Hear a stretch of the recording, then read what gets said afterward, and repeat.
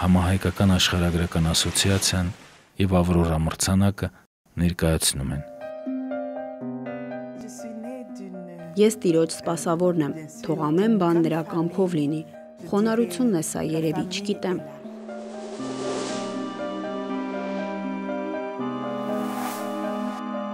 Aurora համաշխարհային մարդասիրական մրցանակը պաշտոնապես մեկնարկել է 2015 թվականին Նյու Յորքում։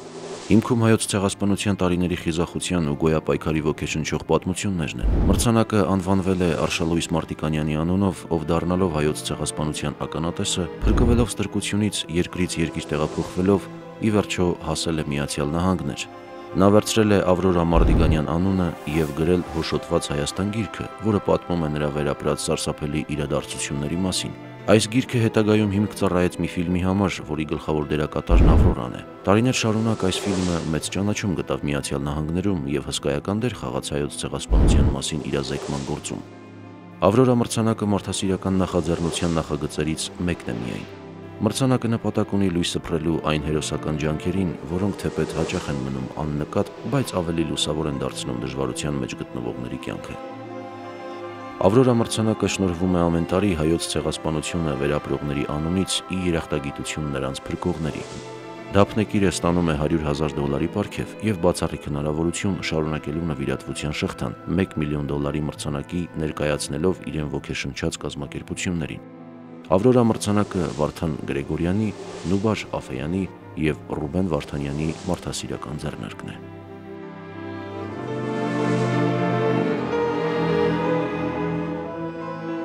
Ճրագ խավարում։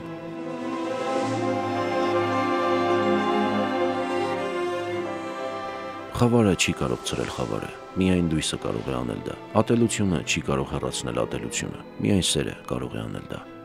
Մարտին Լյութեր Քինգը։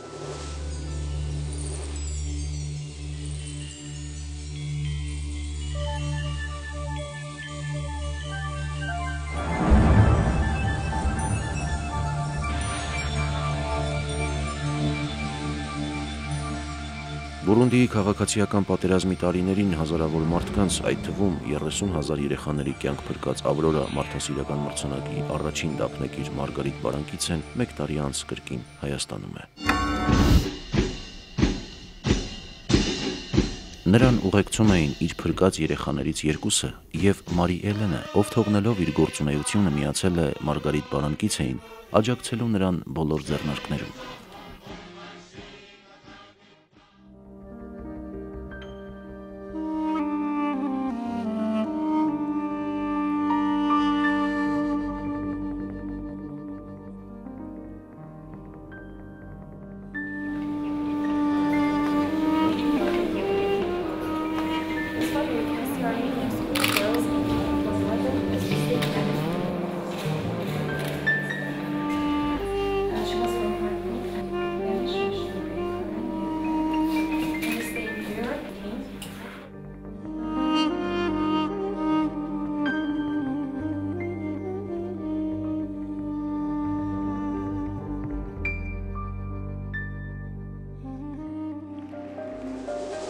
Երախտապարտ հայ ժողովրդին, սրտան շնորհակալություն ձեր անհավանական քաջության համար։ Այո, սերը միշտ հաղթում է։ Մարգարիտ Բարանկիցե։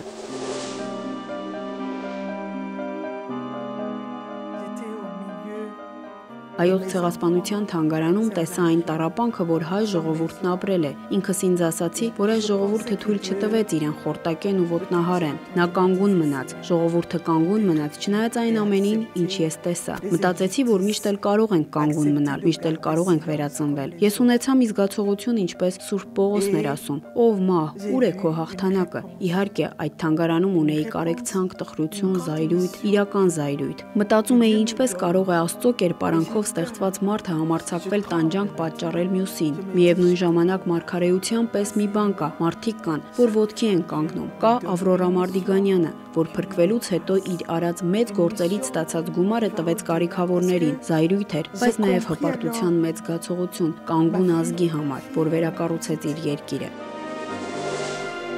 Երբ կինը շարժվում է, աշխարհն է շարժվում։ Մարգարիտ Բարանկիցե։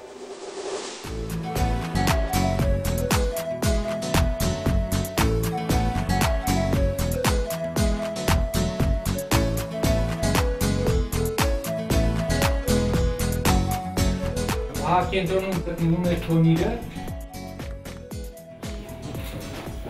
Սա տարածքան գլխավոր սենյակն է, որը վերացվել պատմության կյանքում ու գործունեությունը արտասովոր սրահ։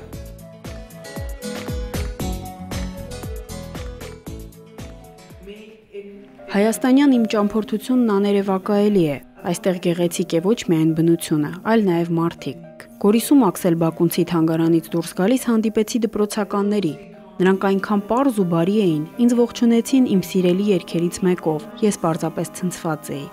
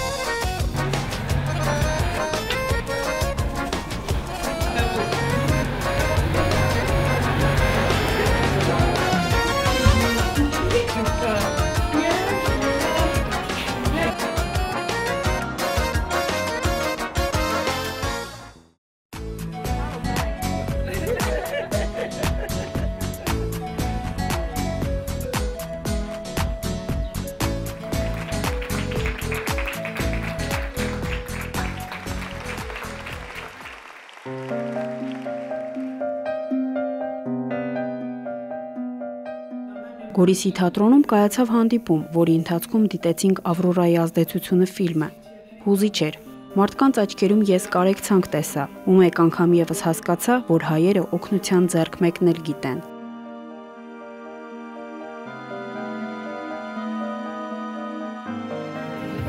Հատկապես երկրի արևելյան հատվածում վիճակն անկայուն է։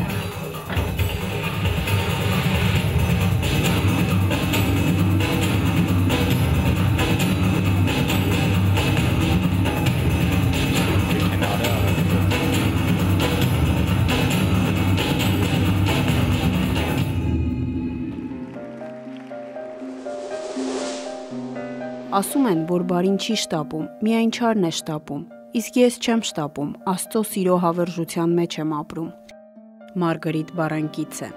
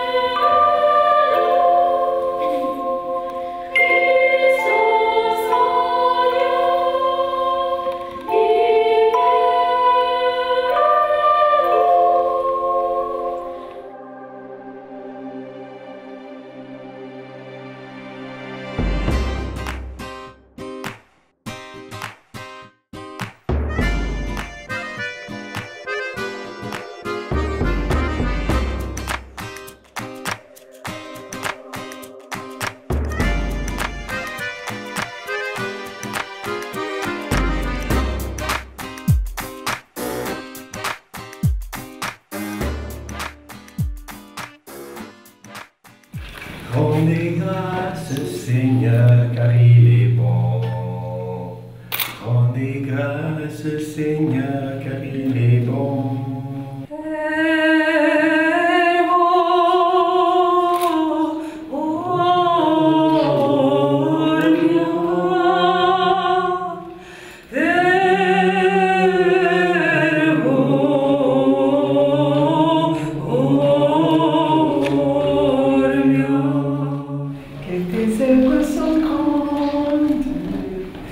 Seigneur, Seigneur, tu nous combles de joie, que tes œuvres sont belles, que tes œuvres sont grandes. Seigneur, Seigneur, tu nous combles de joie. Հայաստանյան ու արցախյան հանդիպումներից հասկացա, որ Aurora մրցանակի միջոցով Աստված ինձ ասում էր. «Մեգի, սա քո առաքելությունը չէ, սա իմն է։ Ես քեզ վստահում եմ ու քեզ հնարավորություն կտամ հայտնելու իմ հրաշքների մասին, եւ դա շնորհակալության զգացումն է։ Այնքան փոքր եմ ինձ զգում, սենյակումս դողում եմ, Տիրոջը հարցնելով, թե ինչու է այս ամենը ինձ հետ տեղի ունենում։ Եվ ինչպես Մարիամ Աստվածածինը, երբ Գաբրիել հրեշտակի հայտնությամբ իմացավ, որ Աստծո որդուն է կրելու իր սրտի տակ, ես սկսեցի երգել. Ես Տիրոջ սպասավորն եմ, թող ամեն բան նրա կամքով լինի։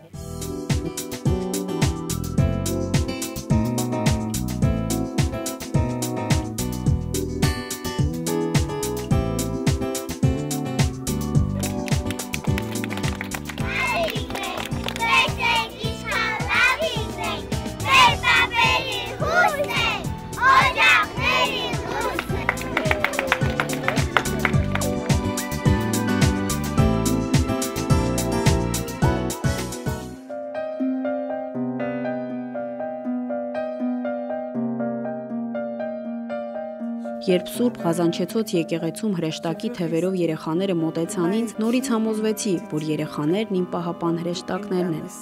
Եթե այսօր ապրում եմ, դա նրանց շնորհիվ է ու միշտ կոչում եմ իմ պահապան հրեշտակներ։ Իմ ծննդավայրում Ռուիգիում կառուցեցի հրեշտակների կենտրոն, ուր ամեն ինչ կար երեխաների համար։ Այդ ժամանակ էլ հասկացա, որ սա է իմ կոչումը։ Նրանց մեջ տեսա աշխարհի հույսն ու հարստությունը։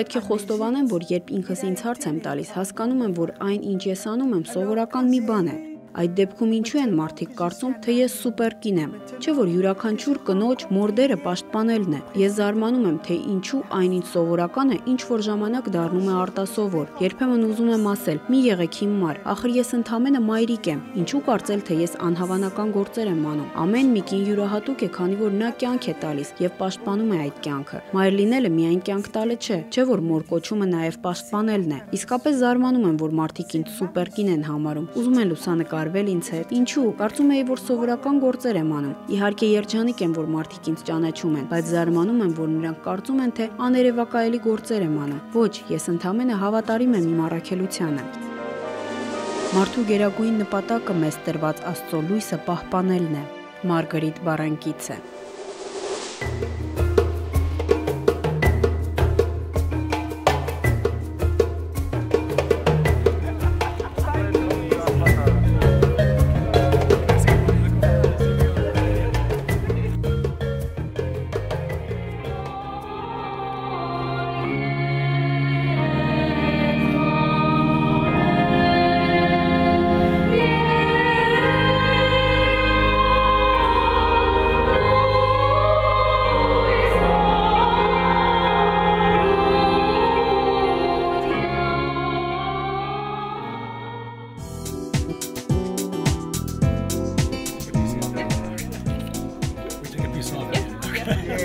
But be careful not to exaggerate with it.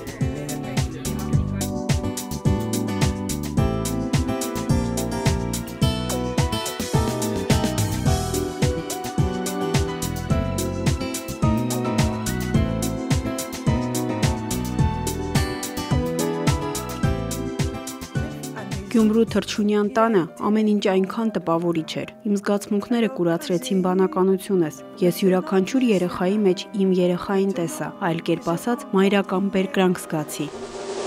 Բարության սերմերը փնտրեք մանուկների մեջ։ Մարգարիտ Բարանկիցը։ Met երկնքում հայլող աստղեր, ձեզ խնդրում եմ ինձ հիմա տարեք վերև, որ երկնքից նայեմ ներքև, իմ փայլով սիրո լույսը այնտեղ վառեմ, իմ լավ սիրում փոքրիկ լույսիկ, ես խնդրում եմ քեզ դու ինձ դիրքո ուսին, թող երկուսով փայլենք ու շողանք, որ բոլորին թվա թե կա երկու լույսին, երազանքների բարի վերի, քեզ խնդրում ենք մեր երազը վարդ ու կատարի։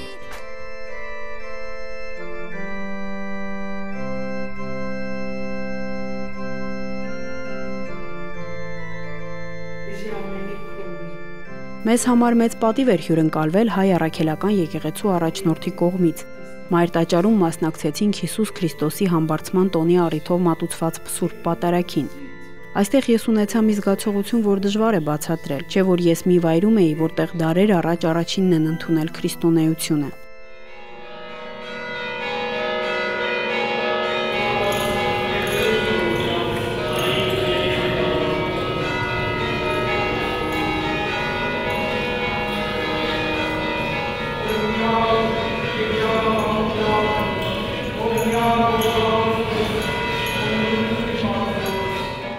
Ես Հայաստանի իշխանություններից խնդրել եմ հայկական անձնագիր։ Խնդրանքս բոլորովին կատակ չէ։ Գիտեք, ես հիմա քաղաքացիություն չունեմ, երկիր չունեմ, եւ առաջին ազգը, որ հասկացավ ինձ, հայերն էին։ Քանի որ Հայաստանը կանչեց ինձ հրաշալի անձանց հետ միասին կտրելու լռության ու անտարբերության շղթաները, բարձրաձայնելու մեր տառապանքի մասին։ Երբ փախստականների ճամբարում էինք, Aurora մրցանակի միջոցով Հայաստանն այս աշխարհում ինձ մի տեղ տվեց։ Ինձ մի պատվանդանի վրա կանգնեցրեց գնահատելով այն ամենն, ինչ արել էի մարդկության համար, կարևորագույն արժեքներն արթնացնելու համար։ Ու փաստորեն միակ ազգը, որ ճանաչեց ու հասկացավ առաքելությունս, հայերն էին։ Աստծո տված շնորհը պահպանել հողը Հայաստանում ակնհայտ է։ Մարգարիտ Բարանկիցը։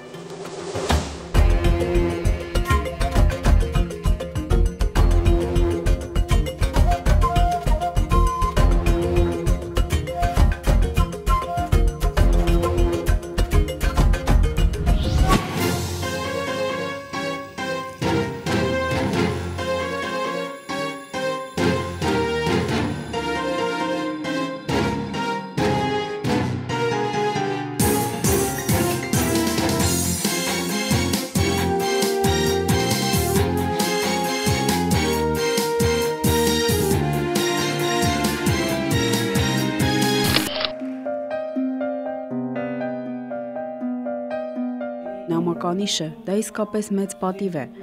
Այստեղ խոսքերն ավելորդ են։ Ախր դա մեծ համարձակություն է իմ նկարը նամականիշի վրա տեղադրել։ Ուրեմն գուցե կարող եմ նաև անձնագիր ստանալ ու ինձ այս ընտանիքի անդամը զգալ։ Իհարկե դեռևս անցյալ տարվա ապրիլի 24-ից է սիրտս այդպես ջերմացած Հայաստանի հանդեպ, երբ անցյալ տարվա ամանորյա մաղթանքների երեկոյի ընթացքում երգում էի քեզ համար Հայաստան երգը, Հայաստան անվան փոխարեն Բուրունդի էի երգում, ներողություն խնդրելով ներկաներից։ Կարծում էի, թե այդ անմոռանալի ամսաթվից ապրիլի 24-ից ի վեր արդեն մի մեծ կապ ստեղծվեց, չէ որ 2015-ի ապրիլի 24-ին էր, որ ամեն ինչ կորցրի ու էլ չվերադարձա իմ երկիր։ Դա պատահական չէ։ Երկարացրեք ձեր կյանքը երախտապարտ լինելով։ Մարգարիտ Բարանկիցը։